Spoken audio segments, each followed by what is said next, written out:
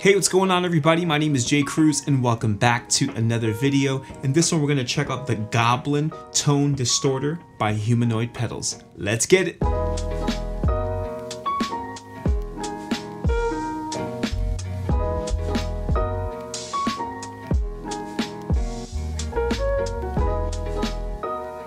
Before we get started, I'm asking that you please take a moment to subscribe to the channel if you haven't done so. I recently found out that over 91% of the people who consume my content aren't actually subscribed. So go ahead and hit that subscribe button before we get started. All right, without further ado, let's get into it. I'd like to thank the fine folks at Humanoid Pedals for sending this thing over. This is the Goblin Tone Distorter, and I honestly don't quite know what to expect from it. What's throwing it off is that it's kind of telling me it's a distortion pedal, yet it has fuzz and drive on there. So this could be one of those really super versatile pedals, and only one way to find out is to actually plug it in. But before we do that, let's talk about the features that the pedal actually has. It has a volume knob, a drive knob, a fuzz knob, and of course the foot switch itself. It isn't top mounted, but certainly is a very small footprint in terms of your normal sized pedal. The power jack is on top of the pedal, however, so that does help with squeezing pedals really close together. From what I understand, the volume knob kind of works a little bit different than other volume knobs. Pretty much the volume knob all the way up is kind of your unity. Anything lower than that will lower your overall signal, but you find that a lot with these types of pedals, these fuzz style pedals, these heavier kind of saturation style pedals. The drive and the fuzz knob work together, so the way you operate the drive will affect how the fuzz operates and vice versa. So that's where your tone range is going to kick in the more you kind of tinker with the pedal. In the past, these types of pedals with no EQs have always scared me, but nowadays it seems to, kind of excite me, because I really think that they tend to have some of the better tones, because it's literally your guitar being featured and the pedal sort of supports it. So hopefully this gives us that very same feature. All right, let's not waste any more time. I'm going to be using my Fano SP6 with Mr. Fabulous mini humbucker pickups in it. Let's get started.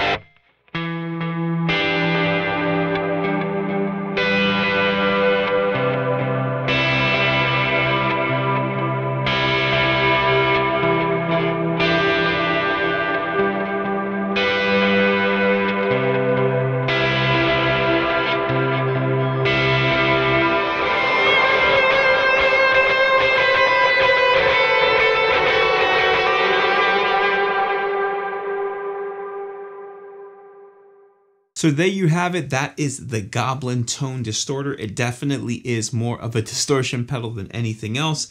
Look, it says exactly what it is, so it's kind of clear what you're going to get out of this thing. Of course, as an ambient player, I find myself sort of trying to force pedals to sit in the realm of the way that I would use it in some of these demos. And to be honest with you, I'm not sure that approach always works, specifically when it came to this pedal. This pedal has a very specific kind of sound that wants to be highlighted in the way that it should be highlighted. Therefore, it forces you to play differently, to use it very specifically, and also approach it in a different kind of way. From a musical standpoint, that's a breath of fresh air, because so many pedals that come in here, I oftentimes can easily manipulate it to sound like how I want it to sound like, and therefore they can easily be categorized as all sounding the same.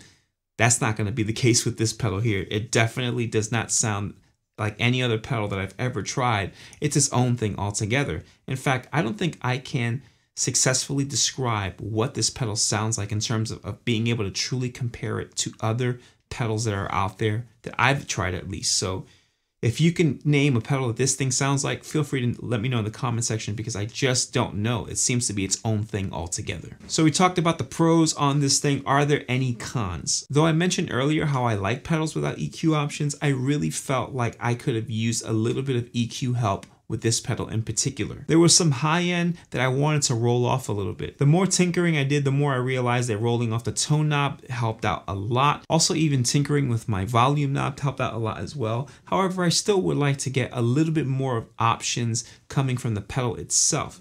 But it's hard to argue with the design of this product, because it really forces you to adapt to it. And believe it or not, those are the kind of pedals that I'm mostly attracted to nowadays. I want products that are going to make me sort of play differently, and this one is definitely that. Well guys, that's pretty much it. I want to thank the fine folks at Humanoid Pedals again for sending this thing over. I'm always honored to be able to showcase these smaller companies and truly hope for nothing but success for this company moving forward. So please do me a favor. I'm going to put all their information down in the description box below. Check them out, let them know that I sent you, and be sure to try to buy one of the pedals if you possibly can. I want to remind everyone I'm still on my road to 3,000 subscribers. As soon as we break that, we have a giveaway going on. I'll be sure to link the video right up here so that you can see the full-length video and know all of the rules on how to enter the giveaway yourself. Subscribe if you haven't done so, hit the bell notification icon so you get an alert every single time I upload a video. Like this video, comment below, let me know what you thought of the pedal, and also let me know what you're thinking of the channel so far. Thank you all once again for watching, and until next week.